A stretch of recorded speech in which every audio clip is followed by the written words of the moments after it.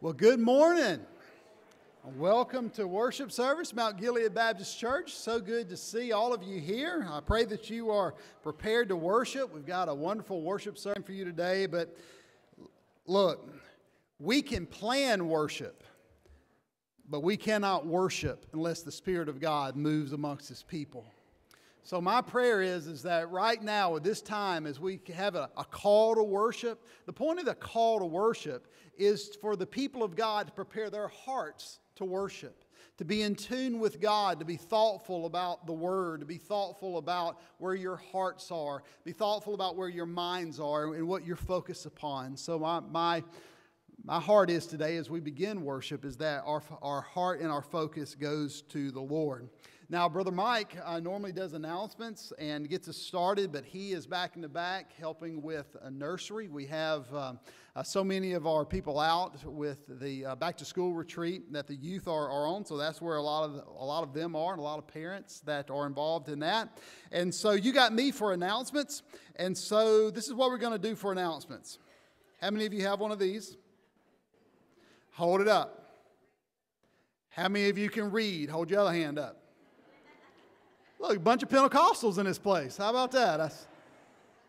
But you can. Now, I want to tell you, if there's one thing Brother Mike complains about more than anything else is this. People will come up to him and go, well, we didn't know about so-and-so. And he'll say, well, I said it. And it's in the bulletin. You didn't read it. I saw all those hands up said you could read. So literally, I'm not going to go through these, but everything you need to know is in here. The only thing I will mention is tonight we have our worship tonight, our three-chord gathering. Sunday nights, 5 o'clock, come be a part of that. Many of you have small groups after that. You will have time. We will be done at 5:30. Brother Mike will be preaching tonight. It's his time. He's going to be preaching, I believe, in Revelation 21. I think he said 21 or 22, wherever he is in his study on that. And so it's going to be a great and wonderful time. Let's join together now in prayer as we focus upon the Lord.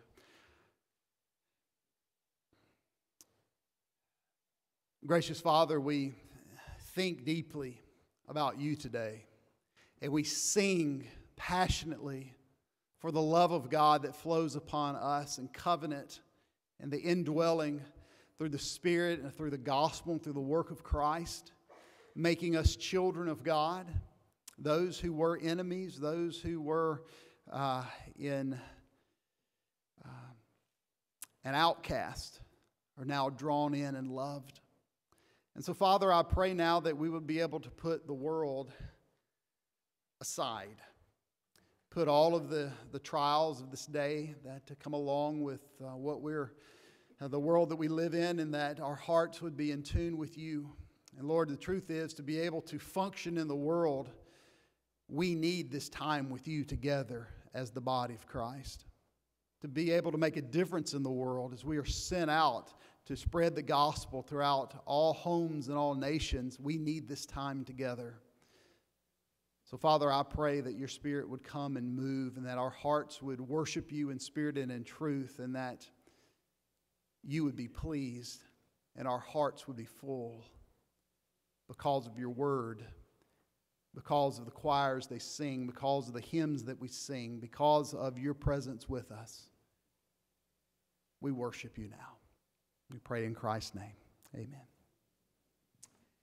Amen. If you senior adults, especially if you look 55 and above, there's an insert there that says Young at Heart trip. We had planned and thought very seriously about going to Branson, but the expense was just a little too great of what we thought it might be, and so we have planned next month to go to the Pigeon Forge, Gatlinburg area. So if you'll see that, get that in quickly if you decide to do that, so I can go ahead and finish the reservations, okay? Well, I appreciate Brother Bradley and Brother Josh giving me the joy and the privilege to stand here again before you. Will we stand and together and look at your neighbor and say, I like the way you're going to sing today.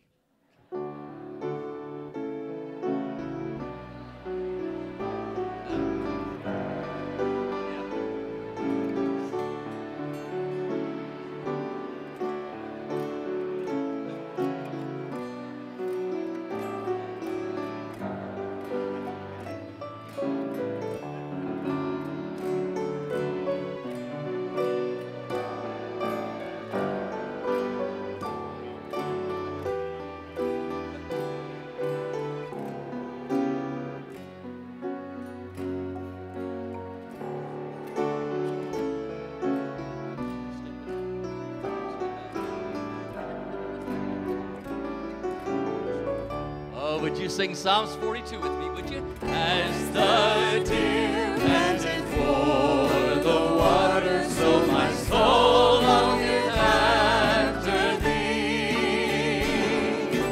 You alone are my heart's desire, and I long to worship thee. You alone are my strength, my shield.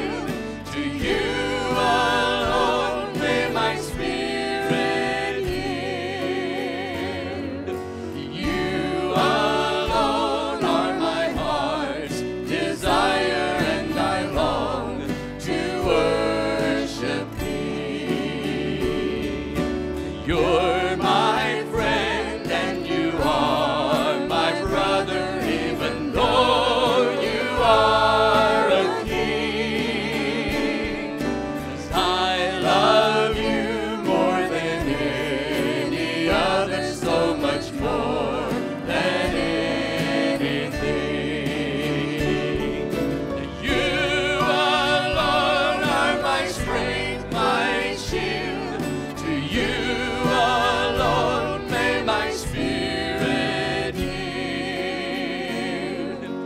You alone are my heart's desire, and I long to worship thee. Now I want you more than gold or silver, only you can satisfy. You alone are the real joy giver and the apple of my eye. 'Cause you alone are my strength, my shield. To you alone may my spirit yield. You alone are my heart's desire, and I long to worship thee.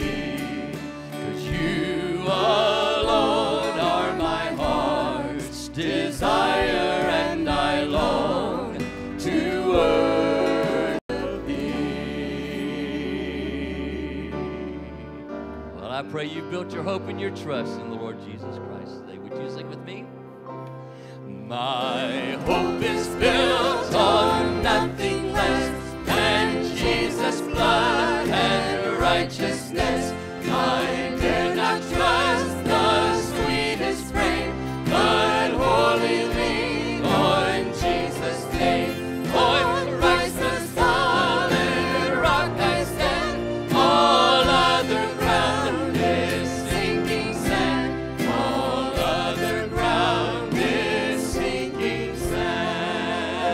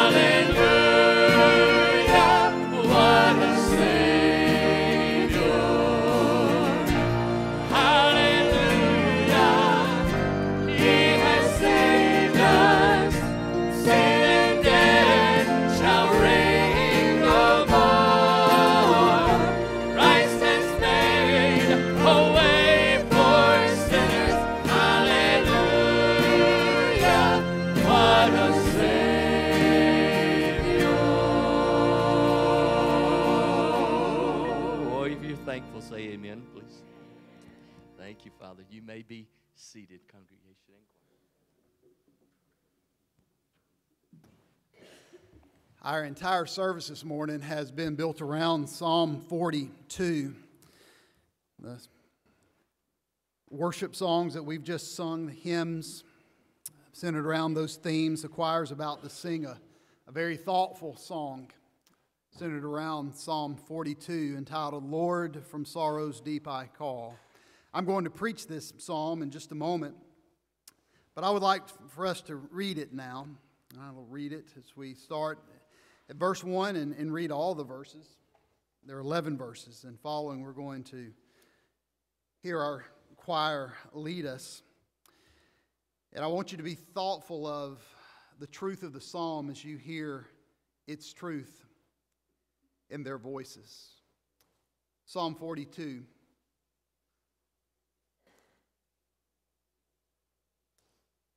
Says to the choir master, a maskil of the sons of Korah, as a deer pants for flowing streams, so pants my soul for you, O God. My soul thirsts for God, for the living God. When shall I come and appear before God? My tears have been my food day and night, while they say to me all day long, where is your God?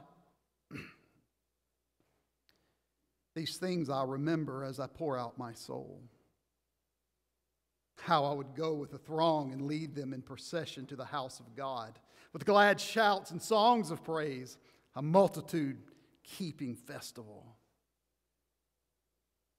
Why are you cast down, O my soul? And why are you in turmoil within me? Hope in God, for I shall again praise him, my salvation and my God. My soul is cast down within me. Therefore I remember you. From the land of Jordan and of Hermon and from Mount Mizar, deep calls to deep. At the roar of your waterfalls, all your breakers and your waves have gone over me. By day the Lord commands a steadfast love, and at night his song is with me, a prayer to the God of my life. I say to God, my rock, why have you forgotten me? Why do I go mourning because of the oppression of my enemy? As with a deadly wound in my bones, my adversaries taunt me, while they say to me all day long, where is your God? Why are you cast down, O my soul? And why are you in turmoil within me?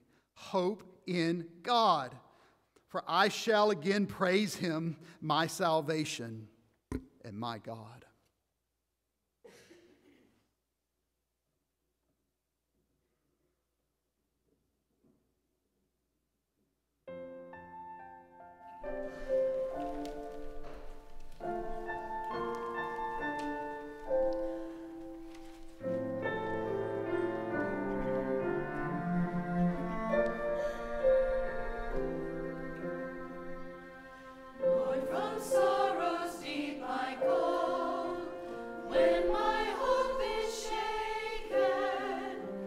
Torn and ruined from the fall, hear my desperate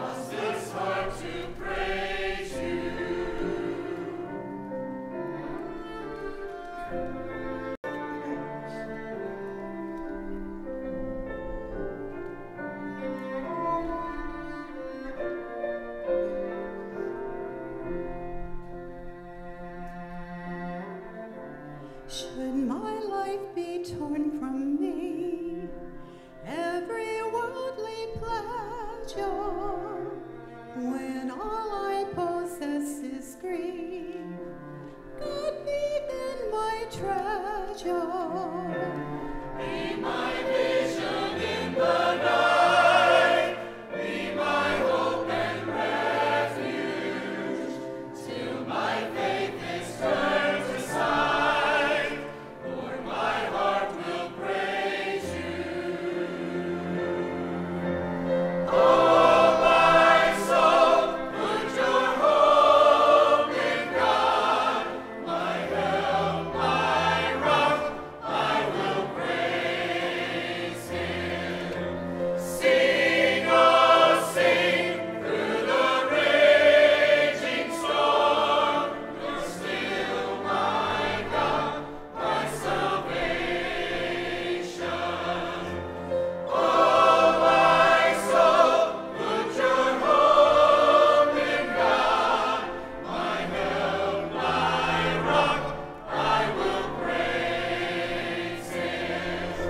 Sing, oh, sing, through the raging storm, you're still my God, my salvation.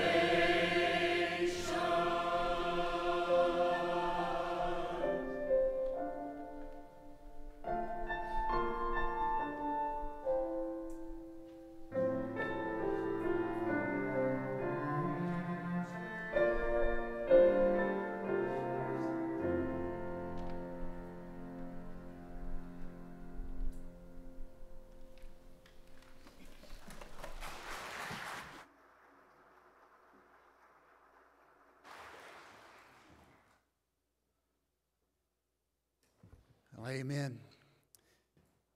What a thoughtful song, and as we were going to see, a gut-wrenching psalm. As we continue in worship, we worship through giving of tithes and offering, giving of our hearts, giving of our attention and something of our lives to Him, as we're able to give back a bit of what He has given to us. I didn't mention during the opening, I should have, that we've got a number of guests with us today. We're incredibly thankful to have you with us. As the offering plates go around, we don't ask you to give anything. Our church members will take care of that. But we do ask you, if you would, to take the guest card that's in the pew in front of you. Fill that out right fast. Drop it in the offering plate. We'll be able to connect more meaningfully with you as we worship together. Join me in prayer as we seek the Lord. Heavenly Father, thank you for your presence with us. Thank you that even in the dark sorrow of the night, when we can't feel you, you are there. And Father, even as we give back now, we realize that all that we have, every breath, every heartbeat, every ounce of financial blessing, every part of who we are, every moment of life is a gift from you.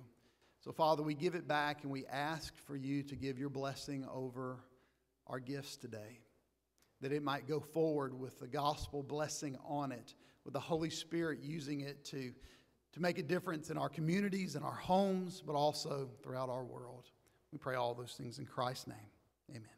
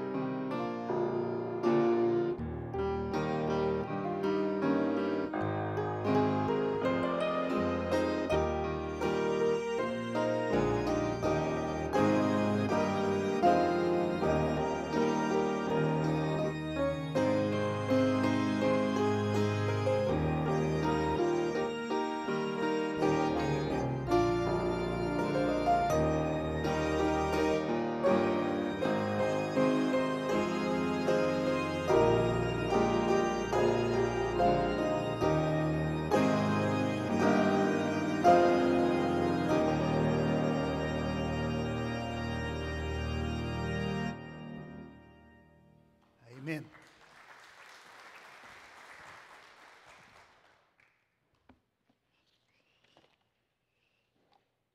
We've read our text this morning already, so I would like to start, however, with us together in prayer.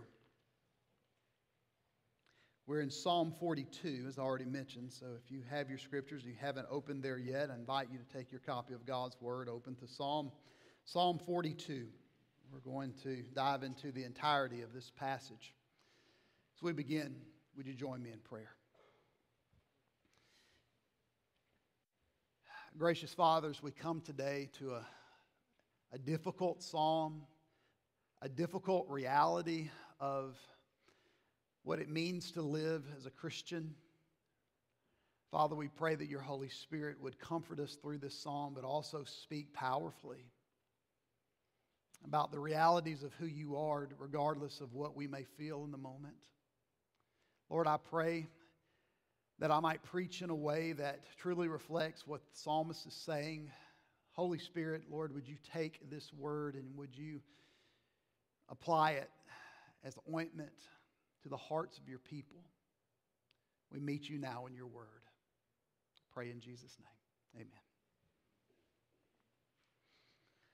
I know I don't look like it now, but in another lifetime, I was a runner of long-distance races. I've run few half marathons. I've run 2 full marathons. Any runners out there? Anybody that has run a marathon before? Anybody's done that? Just me. I know. There we go. We've got a few out there. Vanessa's run one, or probably a few. It's a long way. A marathon is 26.2 miles to run. Ladies and gentlemen, that's a long way to drive. But we used to run those races, and what's unique about those races is that you actually have to carry sustenance with you because it's too far to run with just going on the McDonald's that you had that morning. You bring like goo packs with you, and they have stations along the way that gives you water and Gatorade and Powerade and those kind of things. And when you get done with that kind of race, I want to tell you, you will never be more thirsty than you are after you finish that kind of race. I mean, it's not uncommon when you finish a marathon for you to just find everything you can to drink and pour it down, or even for there to be stations to give you an IV to rehydrate you. You are so thirsty after running that hard for that long. Now, the reason I mention that to you is because of the metaphor that the psalmist begins with in Psalm 42. He compares the thirst for God's presence to the thirst of a deer running and panting for water. He says in verse 1, "As a deer pants for flowing streams, so pants my soul for you, O God." Now, the temptation as we read that is to think about how good God is to quench the soul of those who are thirsty for Him. That's what this is about. But that's not at all what this passage is about. The deer in this psalm is not panting because he has water. I want you to point something out. The deer in this psalm is panting and thirsting because he does not have water. Of all the psalms that we've dealt with over this summer, and I hope you've enjoyed this series, The Summer in the Psalms. I've enjoyed it. We'll probably do it again next year. It's been really good. But in all the psalms that I've dealt with, this has by far been the most challenging to deal with. By far the most difficult to deal with the truth of what he's talking about and to understand it and deal with it in my own soul. Because this psalm is not about how God quenches the soul of those who are thirsty for Him, but it's about longing. It's about the person who is longing for God's presence to be in their life, and yet feel like God is completely absent. It's about a person longing to hear from God, and yet God being completely silent. Notice what he says in verse 2. He says, "When shall I come and appear before God? We see the problem of the psalmist here now. It's that the psalmist was most likely a Levite who was used to worshiping in the temple in Jerusalem. But for whatever reason, he's now been exiled out of Jerusalem into a land surrounded most likely by Gentiles. We're going to see enemies that speak to him, that ask him, "Where is your God?" And now he can't go into the temple. He can't go and be with his people in Jerusalem worshiping the king. And if you know something about that Jewish worldview and that the presence of God in the Old Testament was centered around the Ark of the Covenant, it was centered around the Holy of Holies in the temple. So for a Jew not to be able to go into Jerusalem and not to be in the temple, it was to be absent of the presence of God. And it's that absence of God's presence that is haunting him in this psalm. Haunting his soul. The absence of God. Every Christian at some time knows what it's like. To long for God, to long to be in His presence, but to feel like God is somewhere else.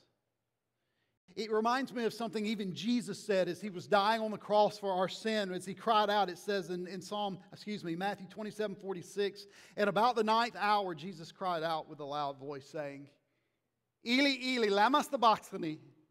That is, my God, why have you forsaken me? You ever felt forsaken by God? Maybe it was because of something in your life didn't go the way you thought certainly God would have it go. You didn't get in that college that you wanted to get into, or you felt rejected by someone that was really important to you. Maybe it was some type of financial struggle because of a failure of a business or a job or something like that, that you just cannot believe that God would allow this to happen. Maybe it's the death of a loved one. Over the years, some here have lost children. How could God let this happen? How could God let this happen? God, I need to hear from you. I felt like that as your pastor before. In dealing with issues of the church that come up with great gravity, the elders and I have sat around the table and prayed and cried out, God, we need to hear. We need to know what you want. We need to know that you are with us in the midst of these trying times. And it's in those times when we tend to start quoting Scripture and tell God what He has said. Now, God, you have said to us, like Psalm 139, 7 and 8, where shall I go from your Spirit? And where shall I flee from your presence? This is what you've said, God. I can't get away from you. If I ascend to heaven, you are there. If I make my bed in Sheol, you are there. You're supposed to be here. I mean, Jesus said at the end of the Great Commission, and what? And behold, I am with you always, even to the very end of the age. All right, God. I know that you said that I would never be alone. But if I could be real honest, if you're with me right now, I sure can't see it. Those times of distress, the kind of distress that leaves you where you don't even have hunger for food. Where you can't eat, you can't drink. Mostly what you do in the middle of the night is cry. That's where the psalmist is, verse 3, look what he says.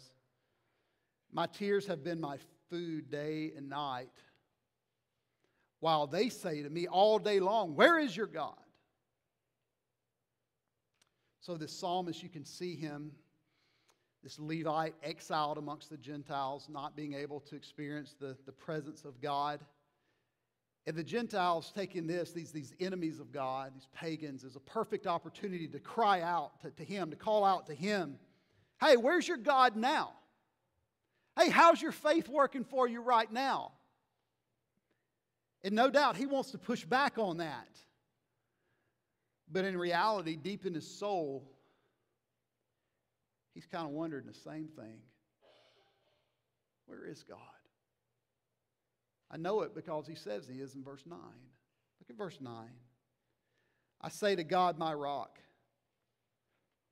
Why have you forgotten me? Why do I go mourning because of the oppression of my enemy?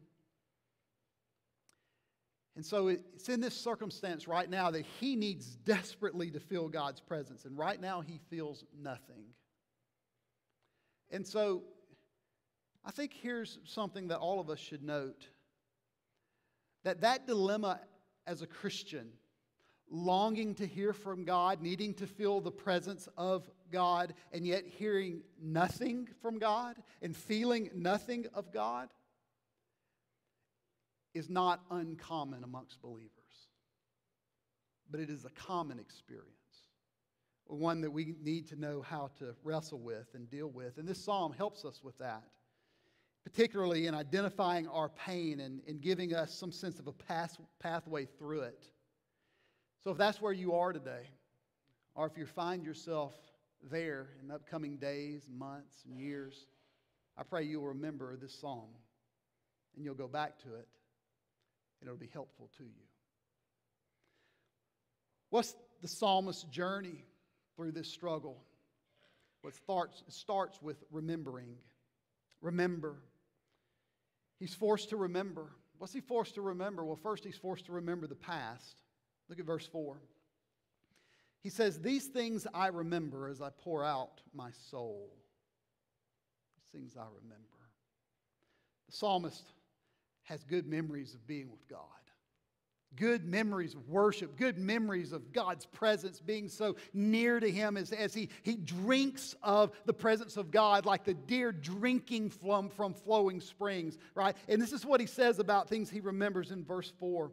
These things I remember as I pour out my soul, how I would go with the throng and lead them in the procession to the house of God with glad shouts and songs of praise, a multitude keeping festival. So he remembers as a Levite taking annual pilgrimages into Jerusalem and to the temple. He remembers the power of God's presence during those great Jewish festivals and feasts, worship times. He remembers times of the Passover. He remembers the joy of the Feast of First Fruits and the Feast of the Tabernacles.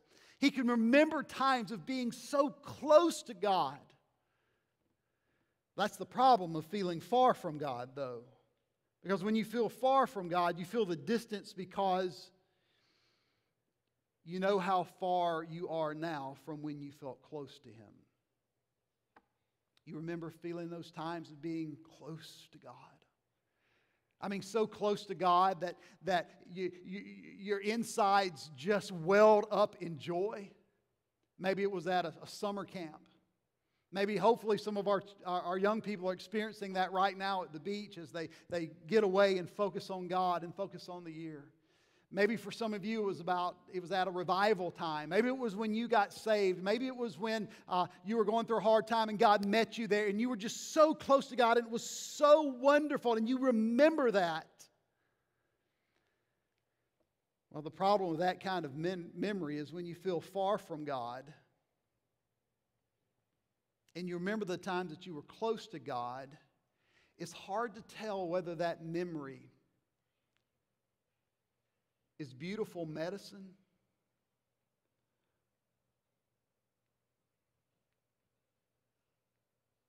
or whether it's just keeping the wound open and the pain of distance from God now fresh.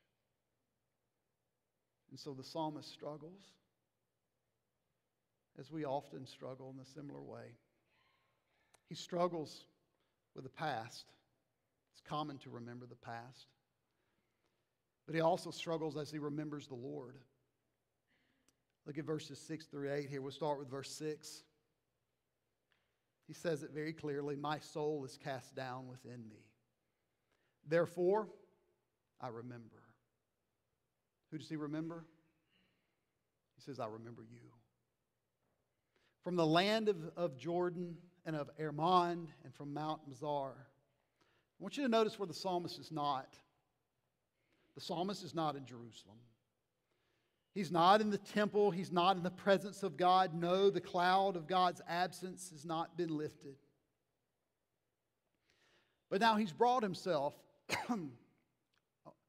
to the source of the Jordan River, which is near the Sea of Galilee. Mount Mizar is one of those peaks in the range, in the mountain range that includes Mount Hermon as well. And so now he's alone in the mountains where the streams that source the Jordan River flow out of the mountains and create this river. And he's struggled with the past, and now he's struggling with the Lord. And this description of this particular struggle is one of the most difficult things that I have dealt with in the last probably year or so as a pastor. Anything that I've studied in a long time. So verse 7, I have wrestled with for a while. Here's what he says in this struggle. Deep calls to deep. At the roar of your waterfalls, all your breakers and your waves have gone over me. What does that mean? What does that mean? Deep calls to deep. I have read everything I can find on that phrase. What does it mean for God's waterfalls, that deep calls to deep within the waterfalls, that the roar of your waterfalls? What does it mean for God's breakers and His waves to have gone over Him? Well, the psalmist is struggling deeply, of course, with the absence of God's presence, and he longs for it, and now he's alone and he's struggling with God. So here's, out of a lot of thought, and I got it written down in my notes. I'm going to see if I can just communicate it to you. Here's what I think he's saying. Here's the psalmist, and he's struggling with God. He needs to hear from God, and he just can't hear from God. And he needs to feel God's presence, and God just doesn't feel like He's there. And so now he has gone into this mountain range where the roar of the streams coming down the mountain that feed the Jordan River, and he's sitting there. And as he sits there, and as he contemplates, he hears the roar of the waters falling through the mountains. And there's something about that sound, there's something about that moment, there's something about the currents and the deep and the roar of the water that speaks to the current and the deeps of his own soul. And it causes him to contemplate God in a deeper way, in a profound way. Deep calls to deep. And the only way I know maybe to describe it is, have you ever been to the beach or been to the mountains or like the Grand Canyon or something that we're just kind of overwhelmed there? And you sit there and you look at this, and there's something about that environment that speaks to your soul. There's something about God's creation that God uses that speaks inside your soul, that there's something deep and grand and profound in this environment that speaks to the deepness and the most profound parts of who we are. Deep calls to deep. And we need those times.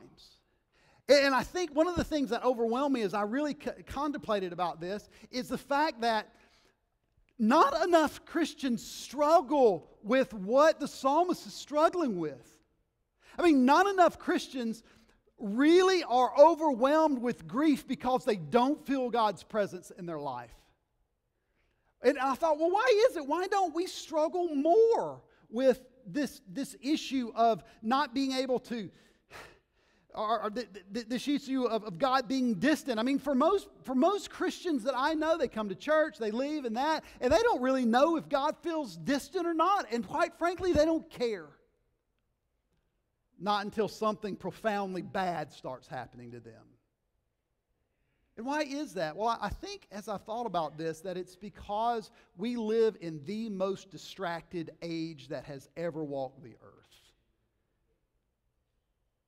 I mean, there was a day and age where parents had to stop their children from reading because it would distract them from prayer. Here, don't put that book down. When's the last time you told a child to put a book down? Like, read, please, God, read. And then it was newspapers, right? They just kind of consumed our day, the world, what's going on, magazines, TV. I used to preach sermons where we talked about how many hours we average watch of TV a day. And today, I don't even know. Well, my phone's actually down there. We walk around with little computers in our pockets that give us all the information about everything you could possibly want to know at any given time about any given thing.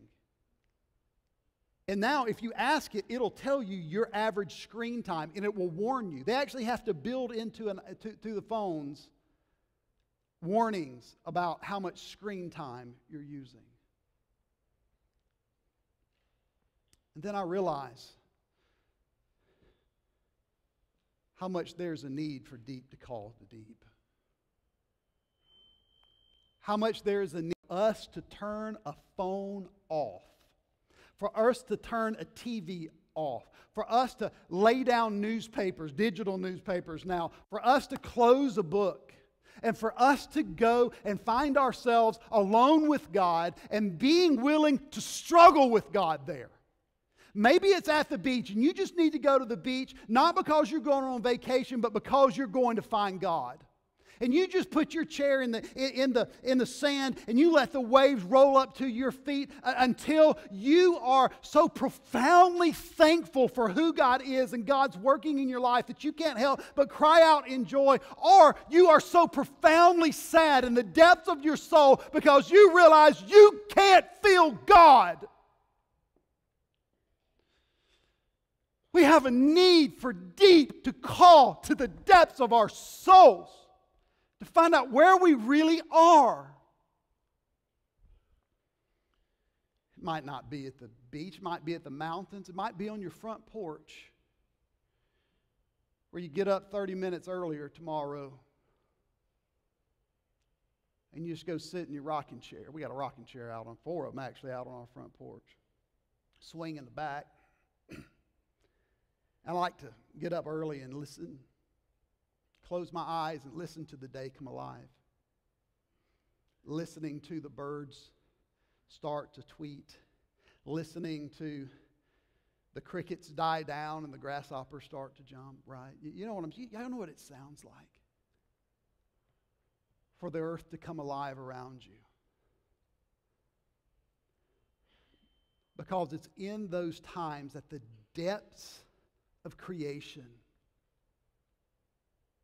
as it wakens, begins to speak to the depths of my soul, and I can hear it more clearly. And that's when I try to take the Word of God and open it and seek Him. Deep calls to deep. But when the psalmist says,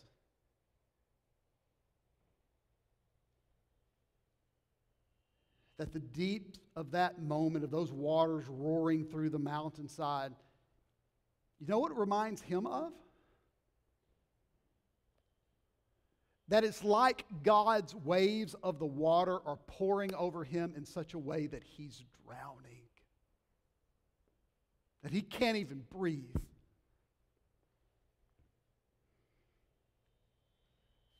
And he's struggling. He's struggling. He said, all your breakers and your waves have gone over me. And so here the psalmist, he longs to hear from God. He longs to feel His presence. He's gotten alone. The deep calls to him, and yet he still cannot. It feels like God is punishing him more than He is blessing him. What do you do in that moment? I told you this psalm was hard. He remembers the past. It's hard. And he remembers the Lord. And he still doesn't have answers. But you know the next thing he does? Not only does he remember, but he preaches. When you get there, not only do you remember, but you preach. You preach Look what he says as he preaches truth. He preaches truth to his own soul. He speaks to his soul. Look what he says in verse 5. He says, why are you cast down, O my soul? And why are you in turmoil within me? Just this morning I had a conversation as we were fixing some things on the PowerPoint for this morning. And I was talking to myself. And I turned and looked at Ross. And Ross said, you always talk to yourself, Bradley? Yeah. He said, well, do you answer yourself? The answer is yes, I do. I talk to myself, I answer myself, mostly because I'm the only one that will listen to me. Nevertheless, this is the psalmist. And you know what the psalmist is doing to his soul? He's talking to himself. He calls himself, oh my soul. He's speaking to himself, and he's speaking truth to himself. He's preaching truth to himself. Look what he's asked. He asked his soul, why are you in turmoil within me? And then he preaches. He says to his soul, hope in God, for I shall again praise him, my salvation and my God. Let me ask you something. Who's your favorite preacher? Oh, no, don't say me. Don't do that. That's fine. No, I mean, but who's your, I mean, some might say like John MacArthur, or I might say like Charles Spurgeon. I read him a ton. Or, you just have different preachers that you really enjoy. Let me tell you who should be your favorite preacher. You. You should be your favorite preacher. You are the most influential preacher for yourself on the face of the earth. You don't listen to any other preacher more clearly and more faithfully than you listen to what you preach to yourself. The psalmist knows that. And so the psalmist is determined to preach truth to himself. He preaches truth to himself. And we need to preach truth to ourselves. We need to preach to ourselves. 2 Corinthians 5:7, for we walk by faith and not by sight. I don't have to see it to believe it and know who God is true. We preach Psalm 84:11 to ourselves. For the Lord God is a sun and shield. The Lord bestows favor and honor. No good thing does he withhold from those who walk uprightly. We preach truth. That God loves me. That God doesn't withhold good from me. That God is there. That I am his child. We preach truth. 1 Peter 5:10. And after you have suffered for a little while, the God of all grace who has called you to his eternal glory in Christ will himself restore, confirm, strengthen, and establish you. You have got to be your most influential preacher, and you've got to know the truth, and you've got to speak truth to your ailing heart, your faithless heart, every single day and every single moment that you struggle. Preach truth, and then persevere. And then persevere. Along with the psalmist preaching truth to his soul, notice the persistence in his faith that he will not give up. He will not give in to his enemies. Notice the psalmist had enemies. I mentioned to you before. They're taunting him. They're asking, where is your God? Where is your God? We had a conversation amongst the staff as we were talking about this psalm this week. And what we realized is there's not a lot of like real enemies like yelling at the church asking us, where is your God now? Or even yelling at, I've got a few atheist friends that we go back and forth every now and then, but that's not a really super common experience. But then we realize something. You know who you are your greatest preacher? You know what else you are? Your greatest enemy. Because the psalmist struggled. He asked, where is God? Now that is something that we do from time to time. Where is God? God, why aren't you? Maybe you don't exist. Maybe I'm just living a lie. Maybe I'm not. Maybe I'm whatever. And we can't allow that to happen. So we preach truth to ourselves. We preach truth to our souls. And we believe what we're saying to ourselves from the Word. And thus we keep going. We keep believing. Listen to what he says in verse 8. In the midst of all this struggle, this is what he said. I was like, how does verse 8 fit in the rest of this? I get it now. Because look what he says. He says, by day the Lord commands his steadfast love. And at night his song is with me, a prayer to the God of my life. It's like, what? What? Because nothing's really changed here. The psalmist still feels far from God. It still feels like God is absent. But the psalmist is preaching truth to himself, and he says, regardless of how I feel, I know who God is. I know who He is. And God is the one who commands His steadfast love over me. God is the one who protects me. God is the one who cares for me. God is the one who saves me. And therefore, I will worship Him. So what he says here, he says that the Lord's song is still, he's day by day, the Lord commands a steadfast love, and at night His song is with me. In other words, he's struggling to feel God's presence, but he knows God's love, and he will sing to God's glory. Just because he doesn't feel God's presence doesn't keep him from praising. Just because he doesn't feel God's presence will not keep him from praying. He says, a prayer to the God of my life. And I think, church, that's a reality we must embrace, that regardless of how we may feel in the moment, we say, I know who God is, therefore I will keep singing. I will keep praying. I will keep coming to church. I will keep giving. I will keep being engaged in small groups. I will keep glorifying God with my life. And here's ultimately why we can persevere in the midst of that. Listen to the psalmist in verse 11. He also says in verses 5 and 6, but I'll just quote in verse 11 here. He says, why are you cast down, O my soul, and why are you in turmoil within me? Hope in God, and this is why. For I shall again praise Him. The psalmist knows that this moment in his life, this feeling of absence from God, will not last forever.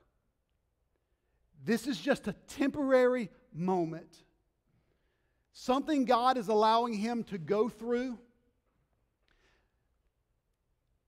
that may even take years and decades for him to get the lesson. But he will persevere in prayer and in praise because he knows this is not how it ends. I shall again praise Him. Remembering. What do you do when you go through these dark nights of the soul? You remember being close with God. You struggle with the Lord. You remember Him. And then you preach truth. And then you persevere by faith. Hold on to that, church. There's coming a night where you will need it.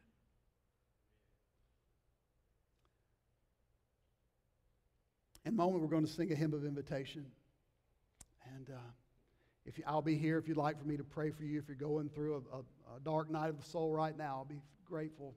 Love to pray for you.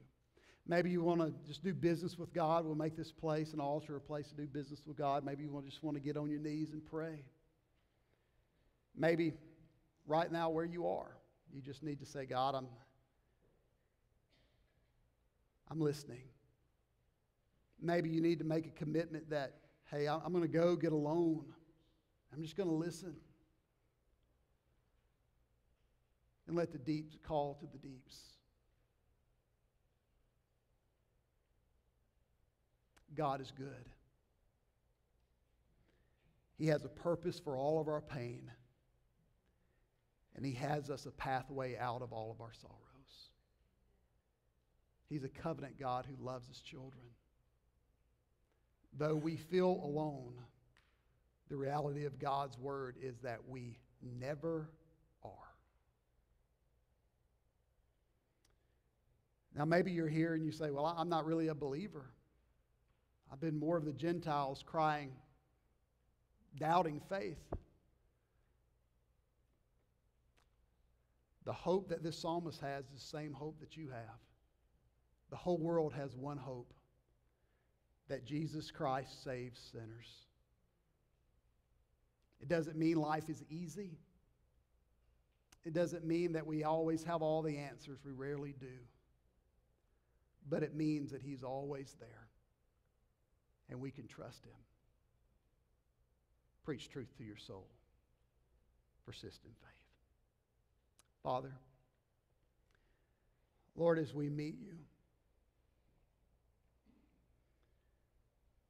Lord, we're honest to say that so often we can identify with the psalmist.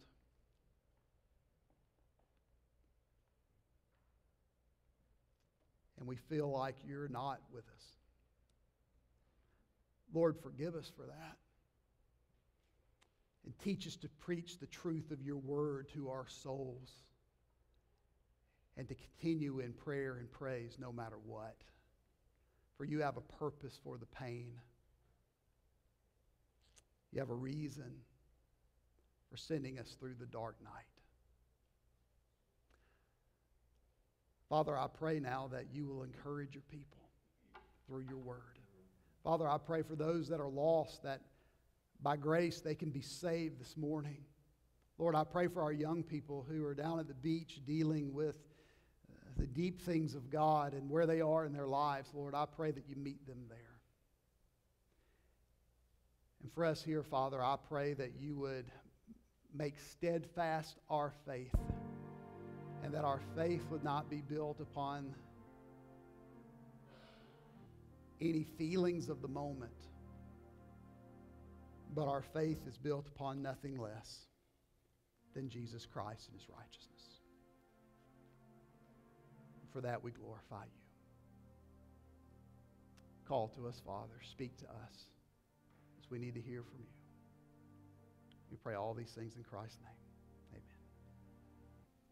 Maybe stand.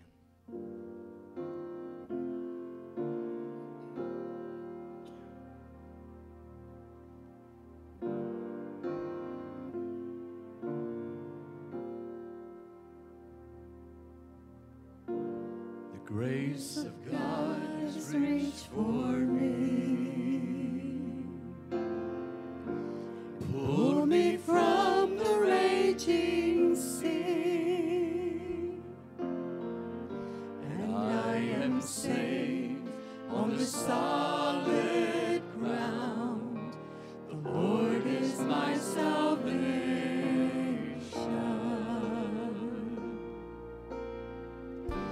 I will not fear when darkness falls. His strength will help me scale these walls. I'll see the dawn and the rising sun. The Lord is my salvation.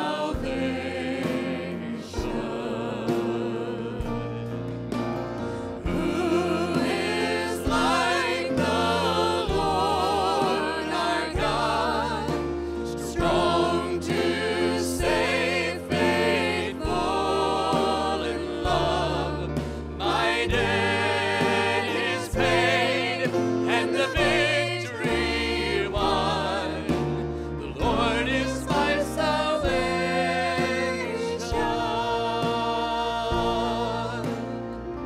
My hope is hidden in the Lord.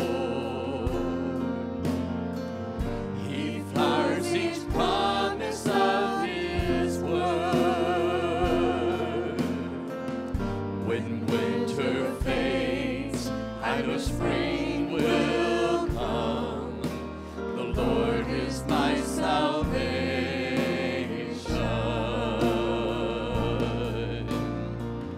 In times of waiting, times of need, when I know lost, when I am weak, I know his grace will renew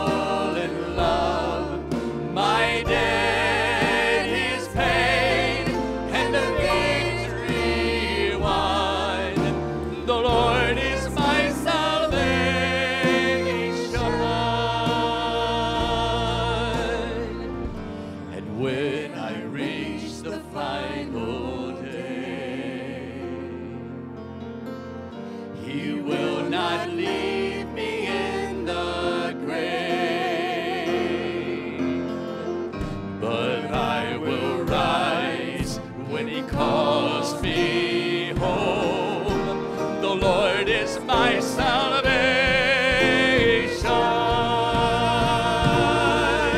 So who is like the Lord our God, strong to save, faithful in love?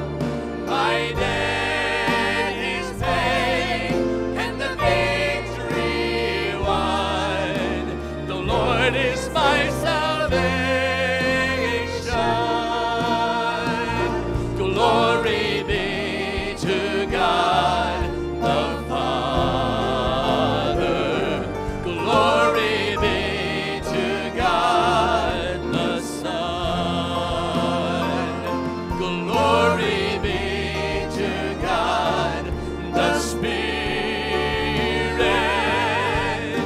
The Lord is my salvation. Glory be to God the Father.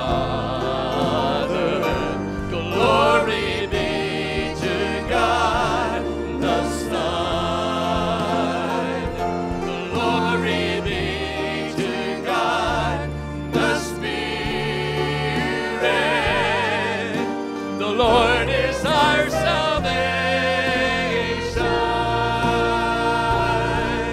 So who is like the Lord our God?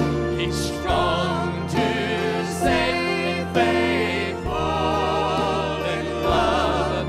My debt is paid and the victory won. The Lord is my salvation.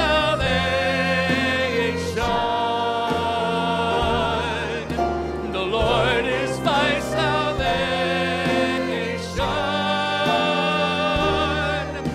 The Lord is our salvation.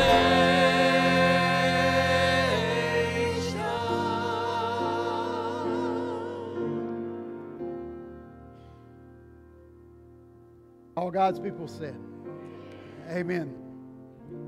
The next time we preach Psalm 42, somebody else has got to preach it. Good night. That's hard. But it is comforting to know that we're not the only ones that have ever struggled deeply with the absence or the feeling of the absence of God. It's a common reality for the Christian to feel that way. But it's an uncommon reality. It's a never reality that we are ever alone. Preach truth to your soul. Thank you so very much for being here. Come back tonight. We're going to be worshiping again from 5 to 5:45. Brother Mike's going to be preaching. He's out of Revelation. I think, again, I've read Revelation 21. If you've ever read the book of Revelation, you know he's got a bear of a text to work with, too. So we're going to have a wonderful time. And then, of course, many of you have small groups tonight. The elders, we have a meeting at 4 o'clock today. And we got some things to talk about. All right, I believe Brother Gene Zebak is going to come. He's going to close us out with prayer. Brother Danny, is there anything you need to mention before we go? All right. Amen. Well, as Brother Gene comes and closes out today, I just remind us that we're not dismissed, but we are sent. We do have the gospel. Let's go change the world with it. Okay, maybe pray. Heavenly Father, thank you for the blessing to be able to worship you on this beautiful day, Lord. We're blessed to have a church and a staff through which the true gospel is preached each and every Sunday. Heavenly Father, as we leave here today, let us leave with a strong faith, a strong witness, and a strong desire to serve you through the words we speak and the actions we take. And thank you, Lord. We recognize and give you the credit and glory you deserve for making all things possible, Lord. In your holy name, amen.